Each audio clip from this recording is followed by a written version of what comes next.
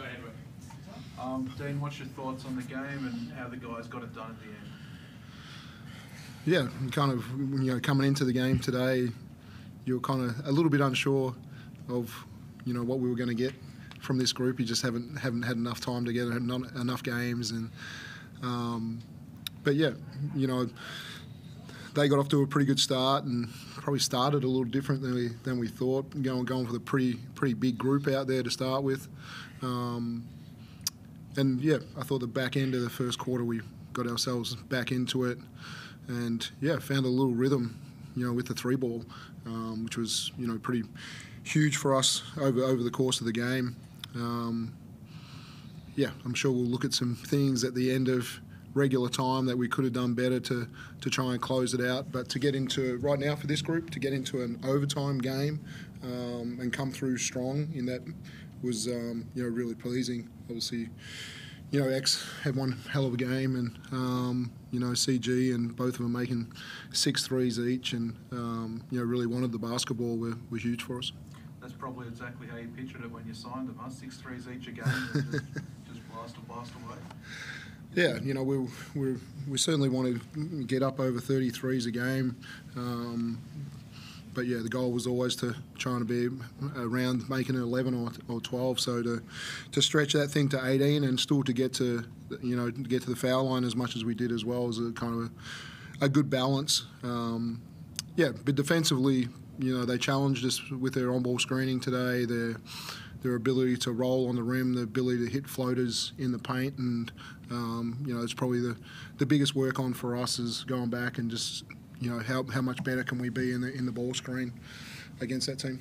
Is some of that just adjusting to not having Ariel now and having to use different guys in different places, that inside points getting scored there? Yeah, I think it's a relationship thing between the bigs and our guards, and obviously, we've still got Shilly, one of our best on-ball defenders, to add to the group as well. And, when you can see, what we saw tonight, that, X and Shea playing together is something that can be, real. They're two best on-ball defenders. And if teams are going to put like a Lee Arthur and a Brown on the floor, or a Will White, multiple guys that use the on-ball really well, hopefully we can match up a little better.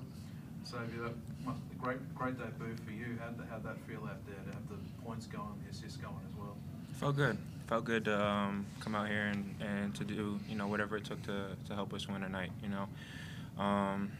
Coach challenged me in the preseason to be able to shoot the ball. I was being hesitant in the preseason, and we had a talk, and he challenged me, and I really took that to heart, and wanted to come out here and help us get a win tonight, and do that by any means necessary.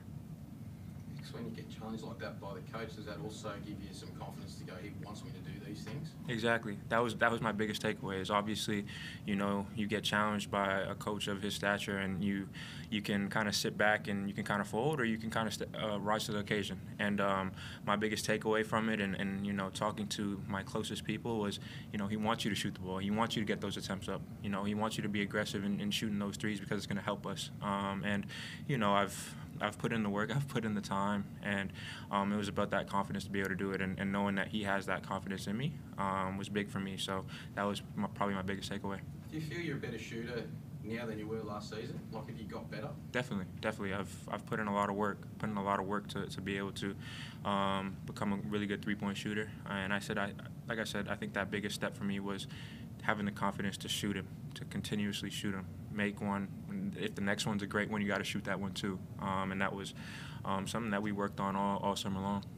What is it about playing in JCA for you? You just love the place, or is it? Yeah, it's a special arena. It has a great feel. It's very similar to an NBA arena. Obviously, the fans are absolutely amazing. It's a hostile environment. And it's just probably my favorite place to play. You're setting the bar pretty high with tonight's performance. Yeah, like I said, I just want to do whatever it took for us to get a win tonight. And I know, after a game like this, there's going to be different coverages, and whether that's me getting what it is tonight, or coming out and having big assist games, or being that guy that's that one extra pass, whatever it is, I think that I'll be able to step up in that space and help just be one of our leaders of this team. Dean, you touched on the defensive stuff, and it sort of definitely first half it didn't look like a Dean Vickerman defensive team. They got a lot of stuff very close to the hoop, a lot of blow-bys and things like that. Did that frustrate you? Yeah, always. Yeah, I want this team shown when they're totally locked in that they can be a great defensive team, and we only showed it in patches tonight. And again, the rebounding part of it is just the finish plays. We just didn't finish some of those. I thought they got second shots, certainly in the first half. I thought we rebounded a little bit better in the second half. But yeah, we're growing, slowly with our defensive habits, and D-Trans is one that we've still got to get better at as well, and that's going to be already looking forward to Sydney to say how fast they got out and played last night. That we're going to have to be great in that area. You're obviously looking at things with Ariel, and you've already touched on it, but does tonight give it more immediacy to find a replacement or to make a change, or are you still, let's see how it pans out? Yeah, like any team, when you lose a play, you do your due diligence and what's available and all those kind of things. That we're certainly in no rush right now. We just want to get this group together and see what this group's really capable of, and move forward from there. Dean, just on Shea, is he a guarantee for next week, or are you pretty sure he's back, or how's he coming on? Yeah, no, he's not a guarantee. So far, the symptoms have continued to lessen, but there's still some symptoms. And until he gets to zero symptoms and gets some full practices in and regains the confidence to play the way that he wants to play and make sure that he knows he's going to be okay, we'll take it slowly with him. And when he's ready, he's ready. What did happen to him, Dean? Was it a practice incident, or? Yeah, he copped an elbow in practice, and it wasn't automatic. He went home that night. He kept playing, and he went home that night and started to get some symptoms that night. So, and then once we got him back into,